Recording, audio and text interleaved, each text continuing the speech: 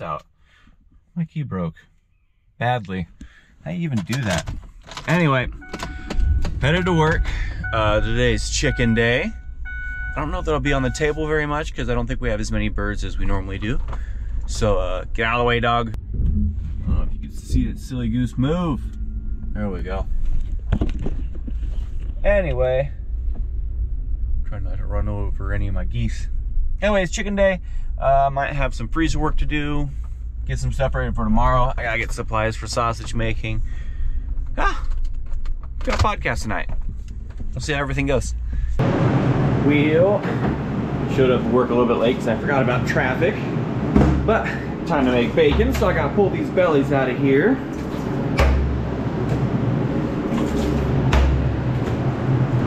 So bellies used to take me about 10 days to make.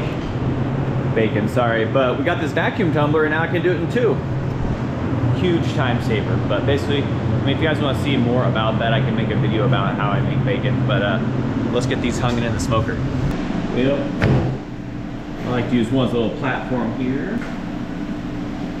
So I like to set one here as a little base, and then I take bacon, try to make it all straight across this end. Get a bacon cone. I'm gonna stab it in like that, shut it through, nice and straight. And I'm making pepper bacon today. So I'm just gonna take pepper. I'm gonna sprinkle it on. There we go.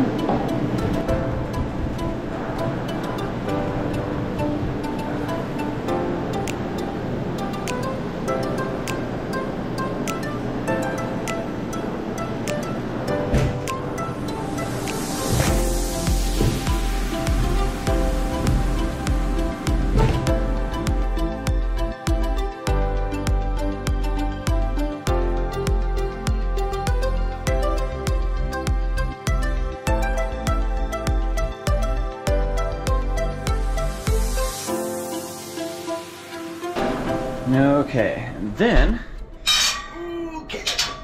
take them, hang them in the smokehouse here. I'm also smoking a bunch of beef bones for dogs, but yeah, we'll get them loaded up.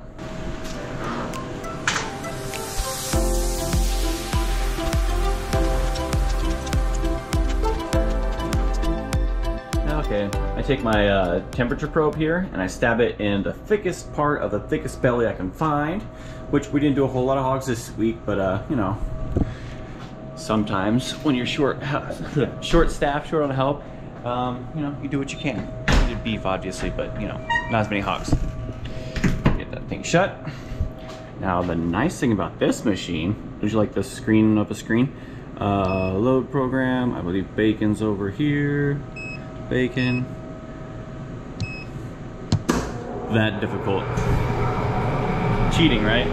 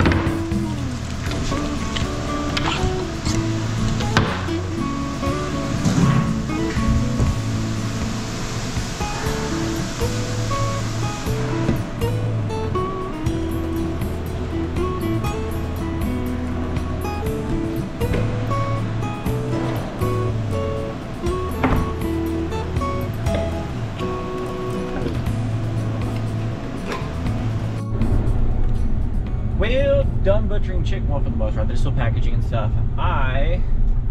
Here after lunch, I'm headed to the store, go pick up some ingredients to make some sausage.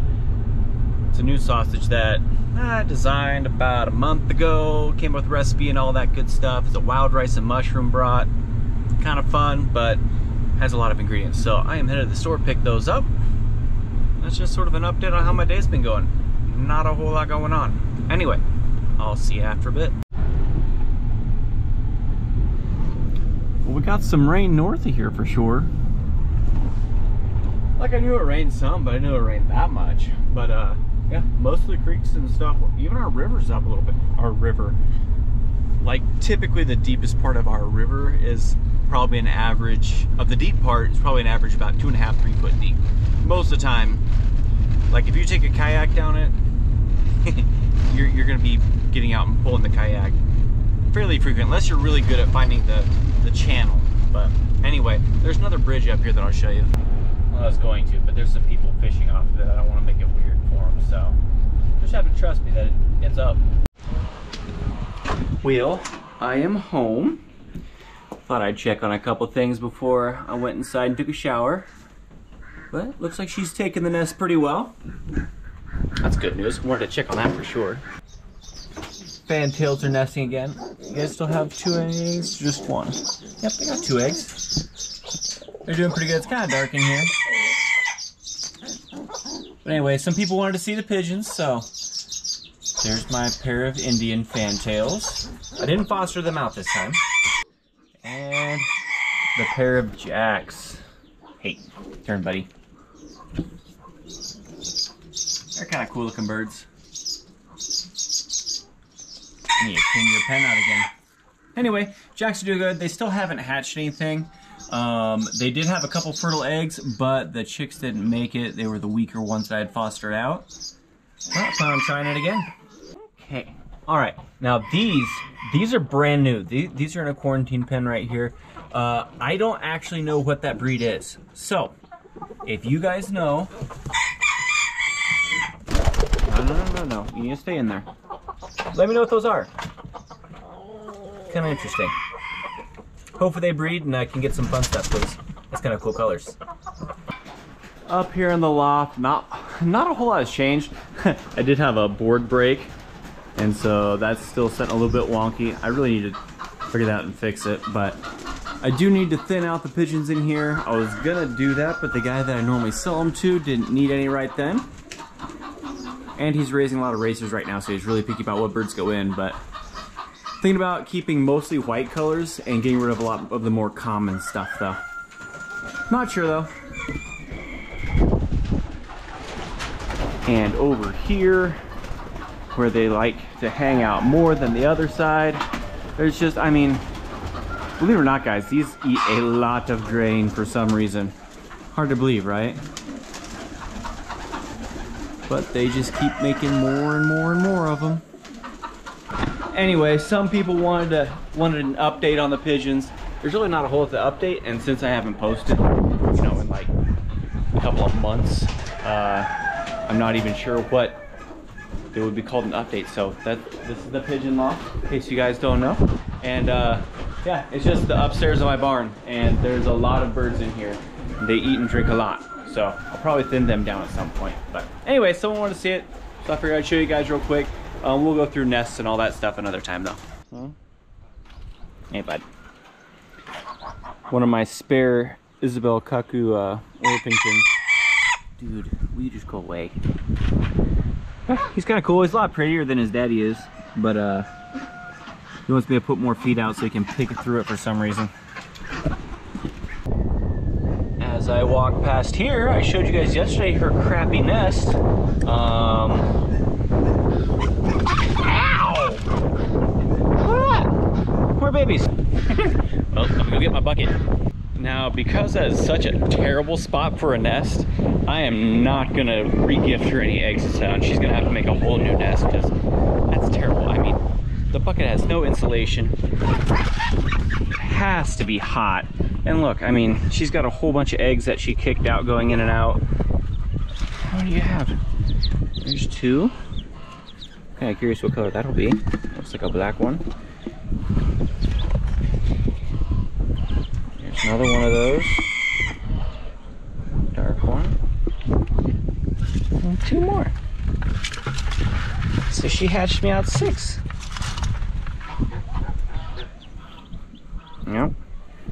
All right, 6 more to go. I said that the hatch could be ridiculous this year. It literally could be a little bit out of control. I mean, the pigeons are bad enough. They don't eat that much. Ducks, they eat a ton, especially when they start getting bigger. Well, the mob is gonna need out of here soon. Need to add some more fresh bedding. I'll take care of that. But man, they're gonna eat so much food. That's not good. Because there were about twice that many eggs. She's not on the nest. I hope that's not a raccoon thing where my silver mallard eggs fall victim once again. Not cool. Dog, they haven't seen you in a long time. You wanna say hi? Huh? Gonna be friends. This is Dog the goose, in case you guys don't know who he is. Dog, actually I did not raise this goose. I got him in a trade as an adult, and he really likes women. He's okay with me, but like if my wife is around, he will stay in between my wife and me, as if, you know, he's very possessive, I should say. He'll try and bite me, chase me away, all sorts of stuff. He'll also get into my wife's vehicle if he can step up that high. But he's a fun old goose, just kind of scares people sometimes. But I went inside, took my shower, got ready for podcasting, and thought I would show you one more thing and give you a couple ideas of stuff that I have coming up. I do have a pigeon video that I think you guys are gonna love. Just gotta get it all set down and get a time to actually do it. But I'm pretty excited about it. It should be a lot of fun. Yeah, stay tuned for that one. Should be coming up probably next week sometime, I would imagine, if everything goes right. But the one thing that I didn't show you guys yesterday, that I want to show you, is this pen right here. So, wood ducks. I have a backwards trio, and that's because I had to get rid of my mandarin. Well, no. When it was really cold, I may have told this story already, I did have two pair. One of the wood ducks I happened to throw into the mallard pen, and mallards did what they do, and she is no longer with us. So I have a single hen who was attracted to the mandarin that I had, and I had to get rid of him because I needed her to pair up with one of the wood ducks, because mandarins aren't compatible with wood ducks. And I want to show you guys.